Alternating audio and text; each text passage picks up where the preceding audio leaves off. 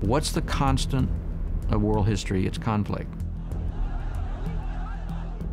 Given that there are people who are extremists, who are willing to die for their cause, is it likely that we will have an attack on the United States of some significance? And I think that's very likely that we will.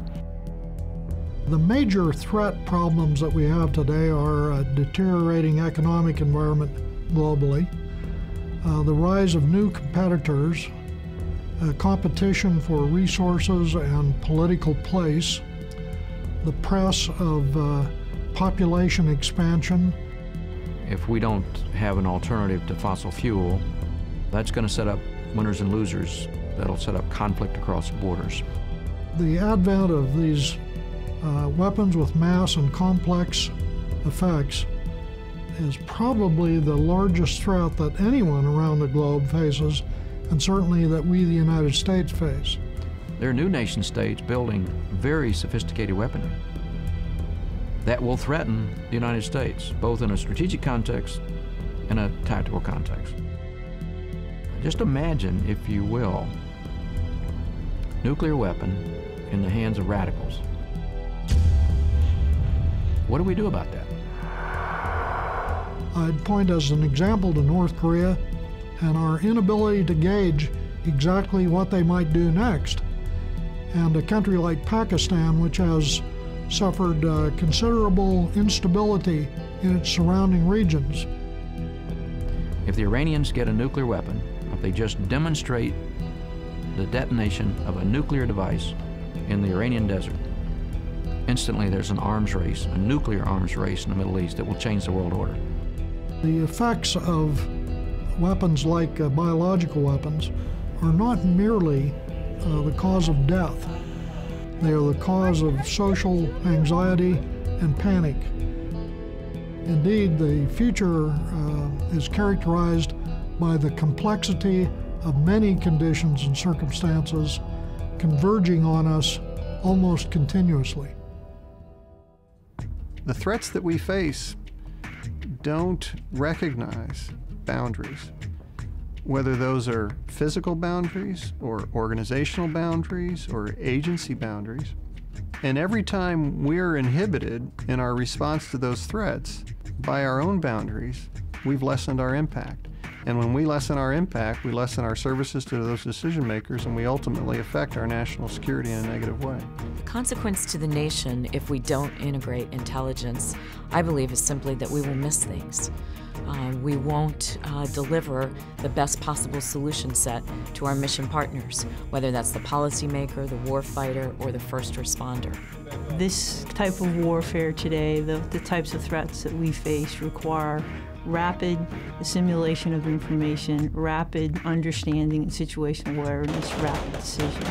So if without integrated intelligence, it's like fighting with both hands tied behind your back, blindfold over your eyes. It's uncertainty, it's poor decisions, it's delayed decisions, it's loss of opportunity, it's loss of momentum.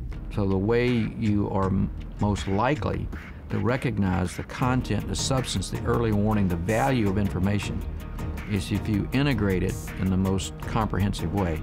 And that means that you understand sensors and capabilities, you understand collection, you understand the question, you understand the needs, potential threats, and you're putting that information together in a way that the sum is significantly larger, more valuable, more useful than the individual parts.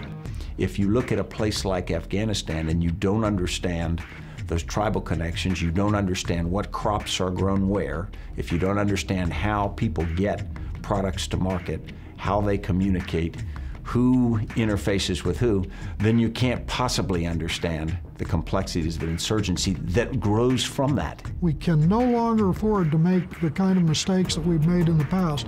I don't think we could have afforded to make them in the past, but we did, sometimes in the name of organizational purity or organizational arrogance, sometimes because disciplines didn't interrelate to each other, and sometimes because functional managers or functional doers simply lived in their own world and did not make reference to others.